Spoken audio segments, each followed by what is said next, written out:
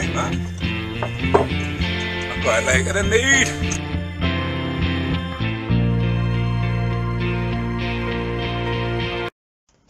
So like a lot of things on this channel and indeed in this shed, a lot of it's going to be made out of gas bottle, which is just the crack because I've got a lot of them, you know. I've been buying them, I've been giving them, I've been gifted them. I've got a lot of gas bottles, yeah? So I'm going to be making those plates out of gas bottles. So the first thing I need to know is how wide the section is that I'm going to need. Yeah? So I've got me barrel. I'll call it a barrel. I don't know what I'll call it. The stock. I'll go with stock. I've got me stock. Yeah. And we're just going to find out what dimensions it is. Yeah. So it's 30mm box section. Because it is indeed 30mm either way. So 30mm. So I need a centre section on here of 30mm. Yeah. So we're just going to take the measure. A square, sorry. Mark out 30mm right there. Actually, I can do one better. Where is it? There we have it. 30mm. So this is the stuff that I made the stock out of. Yeah. So straight away, that's going up the middle. We'll check that that's square. Indeed it is. So this is my stock. So I'll just mark that down as stock. So that's the stock. So what I may do is bring it out to say here. Let's just play around with that. Let's do that. Yeah, I'll put 50mm on either side.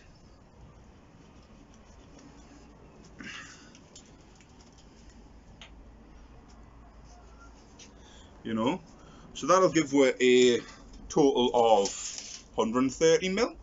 So I'll have the 30mm of the stock, 50mm on either side, so 130. So I'll go on 130 across, and then we've got to work out these things. Yeah, so where's my other springs? So I've got my springs.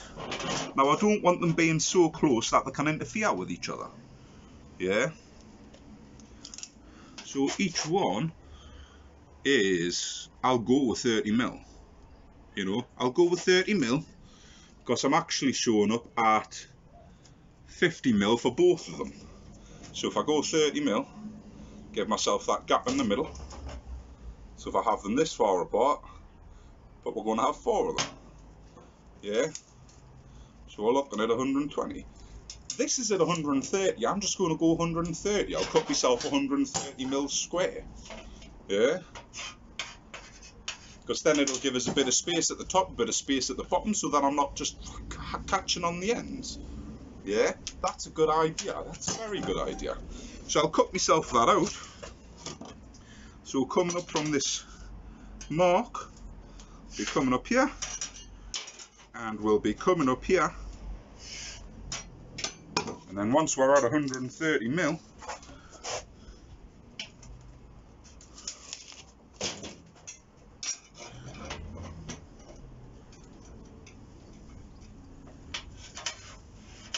be coming across here, yeah, with a recess in the middle.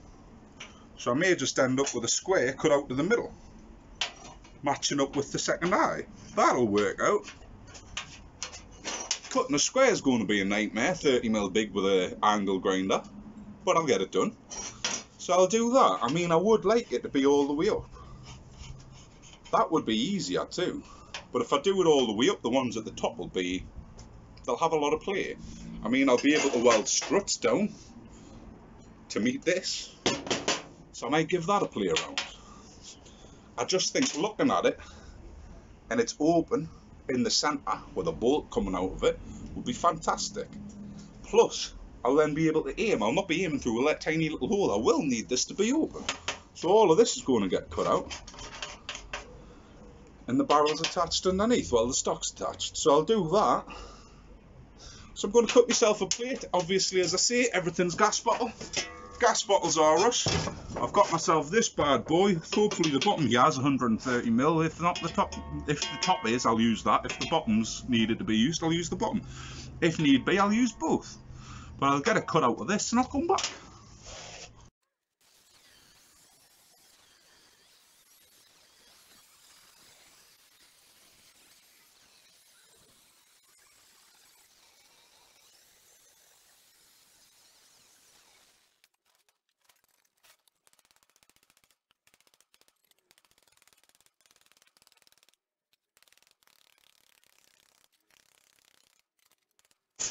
And there we have it.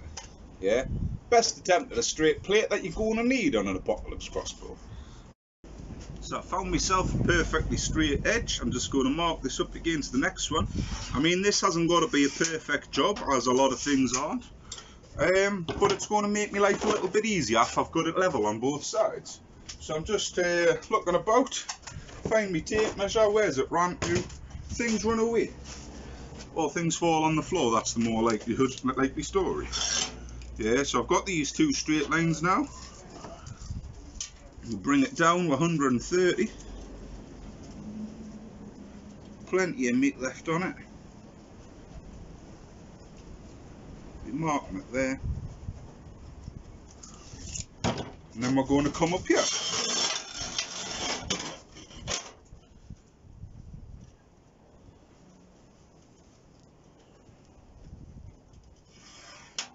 Yeah, that could do a bit sharper. I love this jug, so all you need to do is sharpen it to get a good point. Just rub it on your table a little bit and you get a good line. Whew, lovely line. And then come across, guess what, 130. Give it a mark. Your nice new pristine lines. That's where we're going to be coming in. Yes, this one hasn't got to be square yet. So I only need one spare side, because the rest can just be marked and cut as one. Whew, yeah. So yeah, we'll have it 130mm square. Marked inside there. I'll get all of this trimmed off. Maybe I'll move this line over a bit so I'm not cutting off a big bit in a tiny little sliver. Slivers are a bit more tricky. Yeah, so I'll get this cut out. Actually, I'll leave it so I get a nice strip. I'll be able to use that strip for something. I need a finger guard for a future project that I'm going to be doing. But yeah, we'll have it. That's getting cut. And then I'll mark up and measure the gap that I'm cutting out of the centre. I'll measure that later. I'll come back.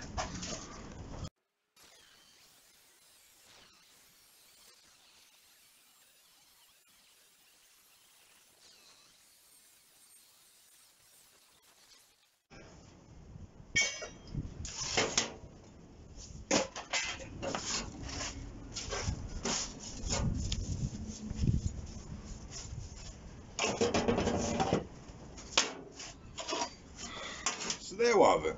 This should be 130 square. Perfection. Perfection. Kinda hot, but perfection. Perfection. Perfection. Perfection. 130mm square. Who would have thunk it that the blacksmith can cut a square out? I mean, I know kids all over the world are doing it in classrooms. But check me out. And yes, I'm being sarcastic. I don't know if sarcasm comes across well on YouTube. I don't know if I put sarcasm across well at all. I made a little video on the allotment where I was moving some paving slabs, which honestly weren't that heavy. There were little bits, broken off bits. And I'm on like, ooh, and that's so heavy. And people have been laughing at us, being like, hey, you can't lift a paving slab. It's sarcasm, lads. You know, look at this. Move anything. I'll move your car. I will roll your car over in the street. Not the person about the paving slabs. I found it funny that he was laughing at Asda. Yeah, I'm not going to roll your car over. I like it. But, yeah, like, sarcasm. Get used to it. It's a sarcastic channel. Didn't you know?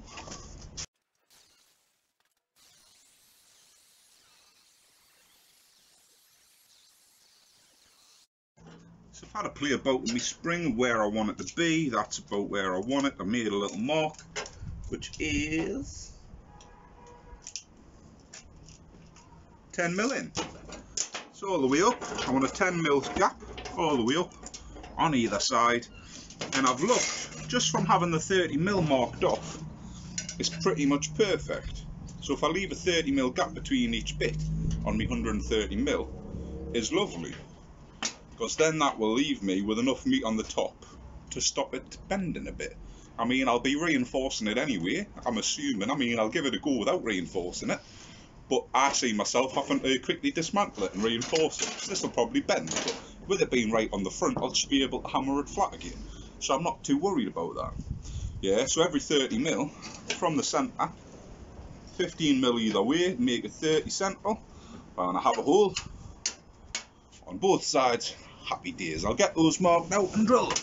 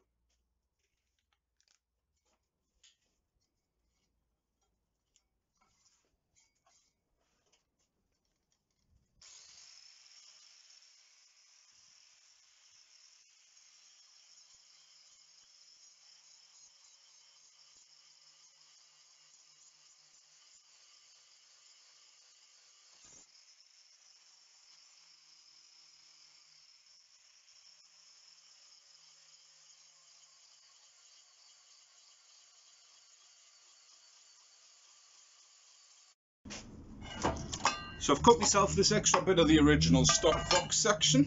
That's going to be coming welded on here. I will be grinding back this little weld to make it flat so that fits in nicely. Cleaning it up to a certain degree. So that's going to be there. The original piece that I cut off the top will be welded back on the top, but right at the end, put it up against it. And then the plate will be welded to the entirety of it.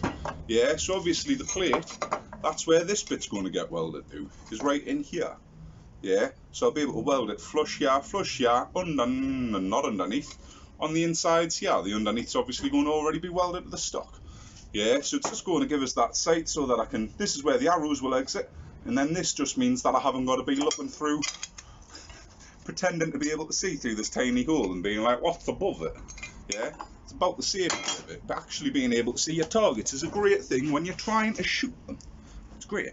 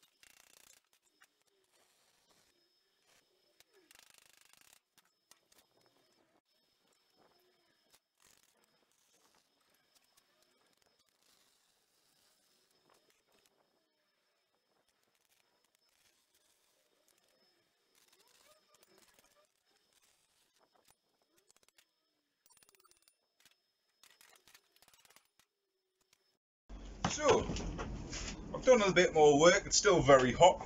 It's been raining, so I had to take the camera equipment in, so I skipped ahead a little step. So you've missed a section, but it's fine. All I've done was weld the plate on the front of it. Yeah. So I've got the springs mocked up on it, and this is what we're left with. Yeah. So obviously the springs are just akin to do what they want. But as you can see, this is the front plate. The arrow is going to come out of this little hole. I've got my 4 springs, which will attach to the arms. So when I cut them, I've got all 8 of them at once, ready to spring out and shoot things. Yeah. Now the good thing is that if it's too powerful, I can remove springs. Yeah. I've got all of those 8 holes in. Maybe I only need 4 of them. Maybe I do the centre 2. Maybe I do the top one and the bottom one. Maybe I do the top one and the third one down. I don't know. Maybe I'll have 6 springs on it, 8 springs on it, 4 springs on it. Maybe I'll just keep the 2 and just do little spuds. I don't know what that word is, but I like it. Yeah, but as it stands, I quite like it. My housemate mentioned it, and it does. He was right. It reminds me of the shotgun guard, the front shield on Army of 2. If anyone played Army of 2, you'll know what I'm on about. And you just got the front guard. Whoosha! And I quite like it. I mean, I've got all of this space underneath. I could put a spike on it, I could put a knife on it, some sort of bayonet for just the jabby. Yeah, you're coming at me, having my table loaded, just jab, hoo-ha. It would be great.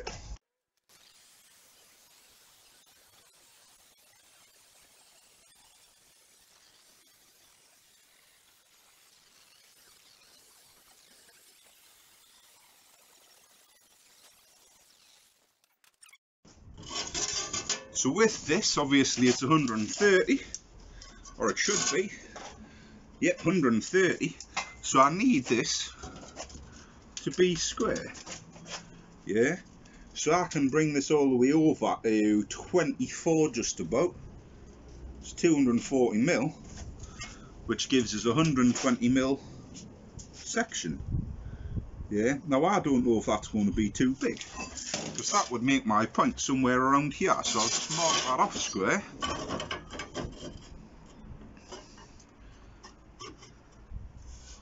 Nice and square. Put that line in. Get this line marked off.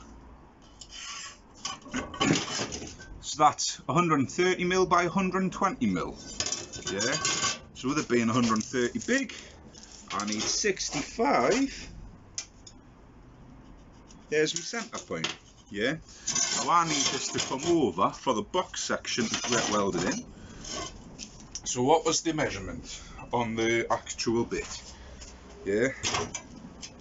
So I want this to be a perfect square, right up against the box section. Yeah. So from the farthest point from the arm on the hole, makes it 1, 2, 3, 13 mil. So I want to come 13 mil in, maybe leave a mil gap. Yeah. So actually I'll make it 15. So put 15 there. Mark this down. 15 here. Mark it down. This will be where the holes are in that strip there. Yeah, then I'm going to need a 30mm. Actually, what's the section? What's this that I'm using? 25. So this is a 25mm. 20 and 5. 25. Let's mark that at 25mm. I'm a bit off. There we go. We'll mark this at 25mm. There we go. So this will be getting welded in there. This is where this box section is going to get welded. So I might actually use this piece. Will be going in there. Because obviously then that brings us to here. Which gives us plenty enough. And there's going to be a 25mm section cut out of it. So there's loads of meat in that. To be able to get all the parts that we need. So this is where we're going to be starting from. So I don't know if I want just straight lines. Yeah, I mean I could do something fancy, but this isn't a decorative one. This is just a strong and simple crossbow. You know, it's going to look quite nice being strong and simple. So I don't need to do all the decorative parts. If I ever revisit and make a fancier crossbow, I'll do something nicer than just having this weird triangle. So triangle up to this bit, that's going to be left in. I'll get that cut out, mark it up on the other side, cut that one out, and I'll be able to start welding.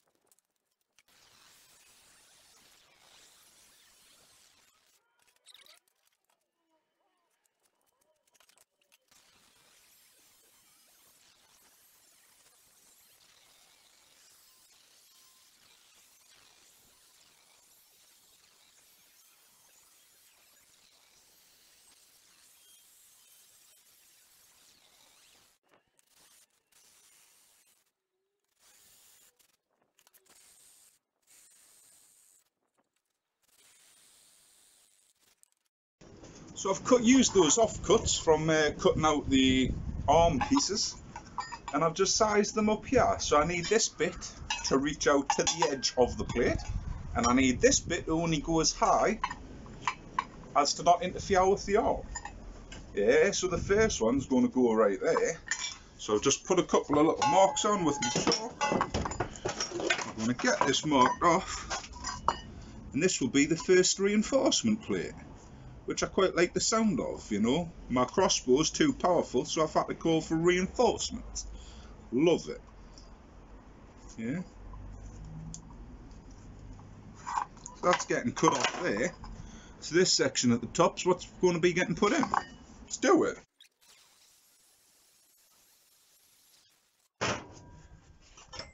So just like that, we've got one. What have I knocked on the floor?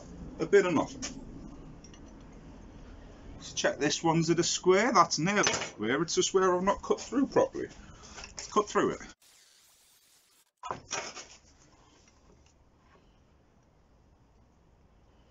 That's nice and square.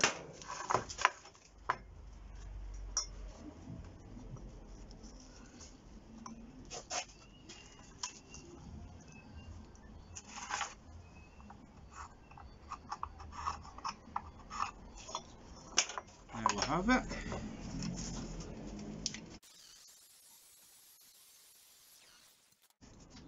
So that's these two. I'm going to clean these up with the floppy disk, and I'll get these welded on as soon as I'm finished doing it, really. Get those welded in place, and it'll have that first bit of support. I've then got the rest of them.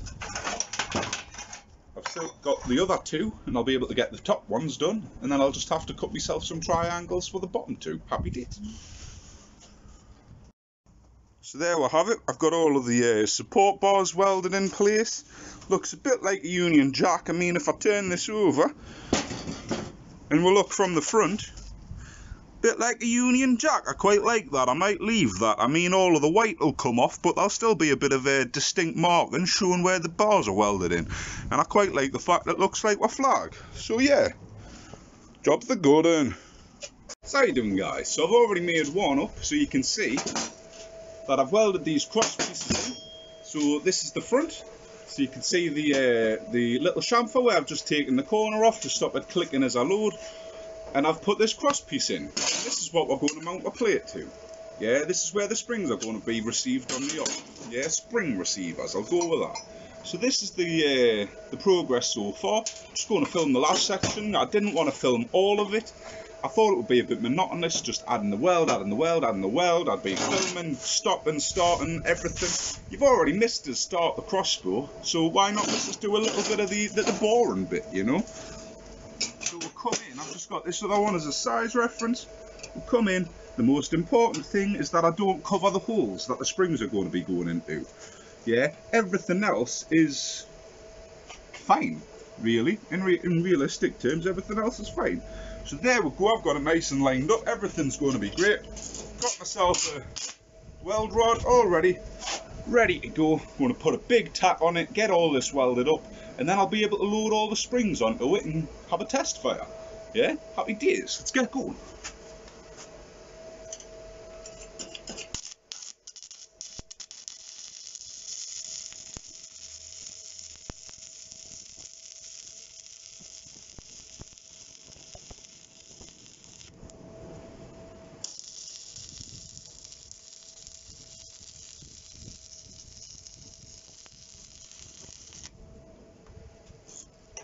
There we go, I've got one of the welds on. This is how it's going to look. Happy days. Check that. Get myself a fresh rod. We'll just get rolling.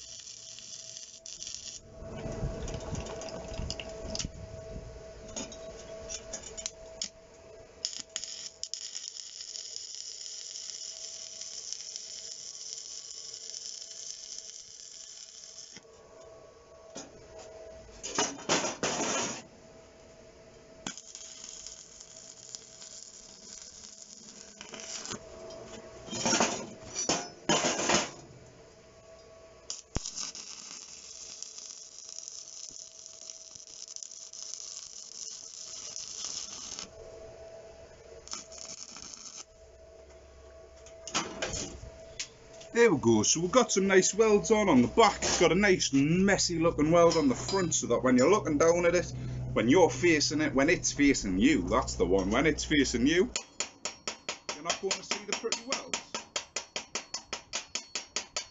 You can see these welds are big and nasty and ugly.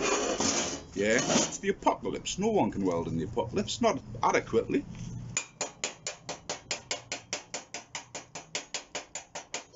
there we have it. I mean, I did melt me this smudge is my bowstring.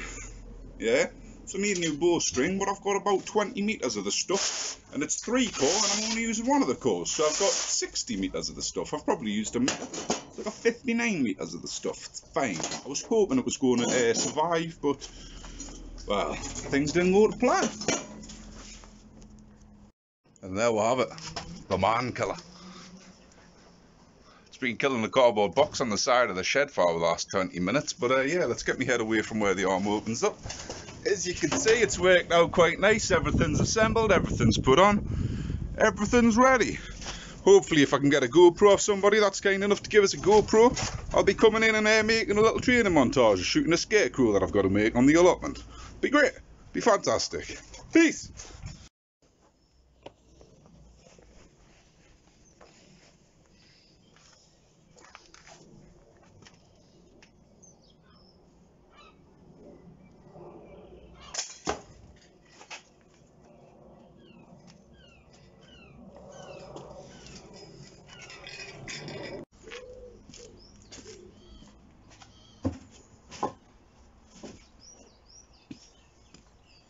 Maybe it's the arrow. Switch it out. So I've got this big steel shanked one, which is a bit naughty and it's a bit dangerous, but you know, I'm not going to shoot anybody, just me shed. Now it's a solid steel shaft, so it doesn't quite fly as easy as the little aluminium one that I've got there. Sorry, aluminum for them Americans that might be watching. But yeah, nice steel shaft, heavy as can be. Can we fire it? Yes, we can. Anyway, crossbow shooting. Happy days. I'm going to do a bit of a training montage. I think I'm going to weld the springs on rather than just let them pop off after every shot. Wasn't doing this when I was playing with it last week. Don't know why it's doing it now, but I'll get that welded and I'll be back for my training montage with a little GoPro stand that's still yet to be added to the crossbow and a trigger system. I'm sick of flicking it up with a thumb. Peace.